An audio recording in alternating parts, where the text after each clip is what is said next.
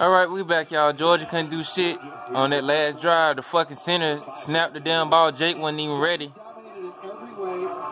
Almost cost us to give Texas A&M good field advantage on their other side of the field. Thank God Jake Fromm got the fucking ball. The two teams as SEC opponents, and it's not going to happen again in College Station until 2024. Maybe, unless the schedulers change the format. Okay. By the way, every play has been a run or a 5-yard pass. Last drive, we had Pickens for a fucking touchdown. Jake threw the damn ball too far. Spiller behind Bond in the pistol set here on first down from the 17. Bond does want to throw downfield. He might not get the chance. Throws late and got it to the 40. Javon Osmond. So just as Gary called it, he hooks up with his #1 receiver. Yeah, no doubt. The Georgia defensive backs are squatting on the slants. They're playing physical on the corners. You gotta jump up and hit that ball down, man. You can't be letting him catch it. Friday, that he's nervous about the size of those Aggie receivers. You see the play right there. Osmond 6'2", Kendrick Rogers 6'4", Courtney Davis 6'2". Physical receivers. Pick up of 23 on that one after the 40-yard line.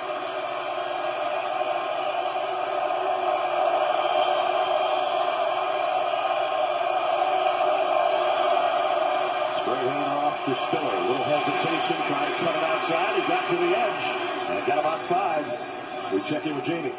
Speaking of that powerful group of wide receivers for A&M, they have been without Anais Smith the majority of that first half, of this first quarter, checking out that right calf, right knee area. Sugar Land, Texas, 5'10", 193. So far today, Brett. Okay, thanks, Jamie. Keep an eye on that for you. 2nd and 5. 5. Georgia changed up its defensive lineup. Yeah, bringing in that 3-man look with the ability to spy again with Jermaine Johnson. Watching him with the run, too. The defensive line again has made a big play at the end of the Auburn game. 4 wide-out grouping here. Keeping it on the ground. Spiller goes the same way. Sit down, boy. Not the same result. He lost a yard. Sit down. Get the feeling. 3rd and 6. A&M to be able to open up this running attack, they also are going to have to commit to running the quarterback a little bit more. We're going to watch him but the regular run plays right now, with the quarterback running, too. Trayvon Walker, the guy just talked about, is going to make the stop that forces a 3rd down and 5. Crowd trying to get into it for the Georgia defense. Come on, baby. Georgia has 3 true freshmen on the field for them in this package. Bodes well for the future. He probably fake it and try to run it.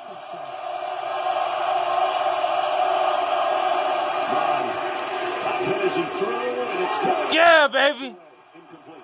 Incomplete. He got his ass lit up, though, when he threw the ball. Corner blitz coming off the edge again. Both coordinators are trying to attack the quarterback with blitzes. Woo! He was missed that time. Spiller went out too fast. That's what I'm talking about, baby. Don't let him catch it. Great blitz by Eric Stokes, and that affected that throw for sure. Good job, Stokes. You didn't get no pass interference call this week. Good job.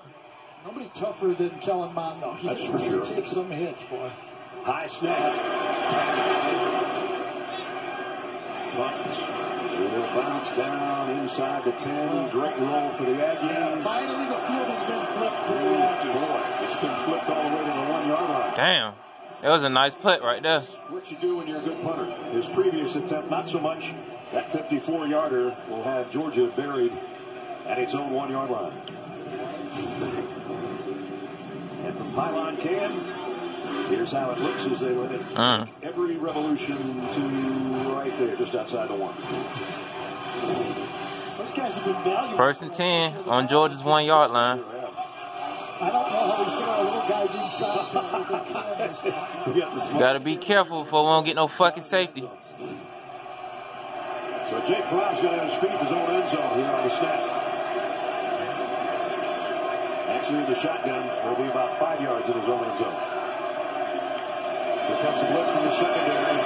Fromm loads it, fires deep sideline. Again, overshot. Pickens. Overthrowing the damn ball, man. Come on. Has had a couple of opportunities to make big. Gotta stop doing that shit. Look at this shit, man. Overthrowing it. That's a touchdown. That's a touchdown, too.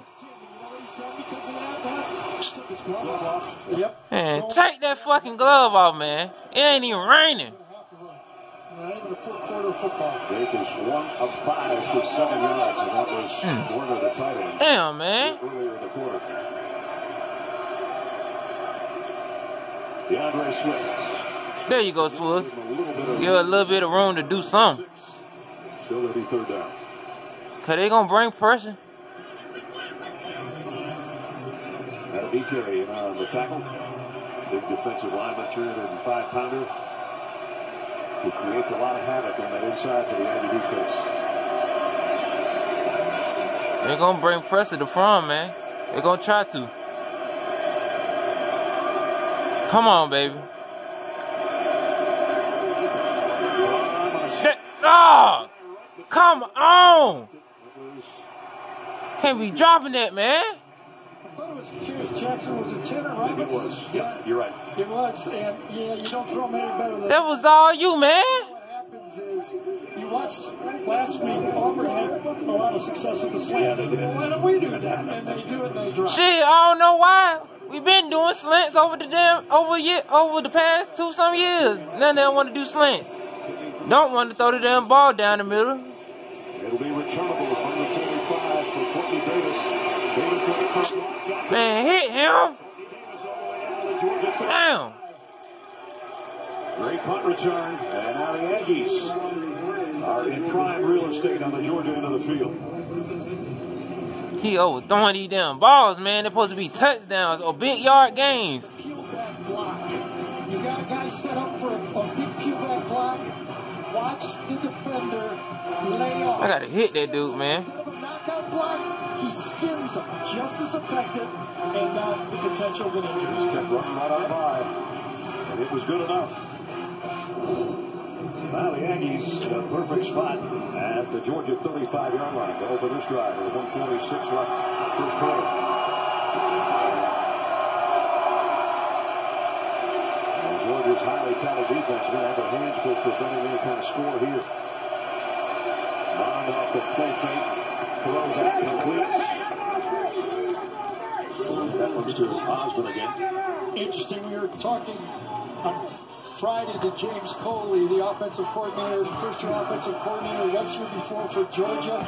He coached for 4 years, 3 years the offensive coordinator with Jimbo at Florida State. Yeah. And he said the biggest difference in this league to him, a lot of big guys up front, but he thinks it's way more physical with the corners, on the receivers, and the young players are not used to that, especially his young tall. 2nd and 5.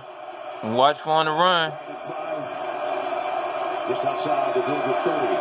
Blitz coming off the corner. Pass complete. There you go. Don't let him get the down. I think that was J.R. Reed on the blitz, wasn't it?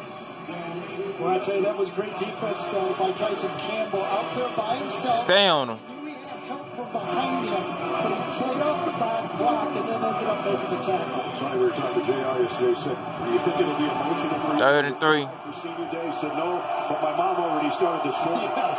So she got Let's see if they do a QB fake or something, or just let it go into the 2nd quarter. For a long time, mostly with the Vikings. 3rd and 3. All right, they're going to try to run another play. 0 for 3 today. You got to watch that QB fake. Timeout, Anna. Play clock was running down. They wanted. All right, they took a timeout. We'll take it with them with just 17 seconds remaining in the first quarter that has only a field goal to show for it so far.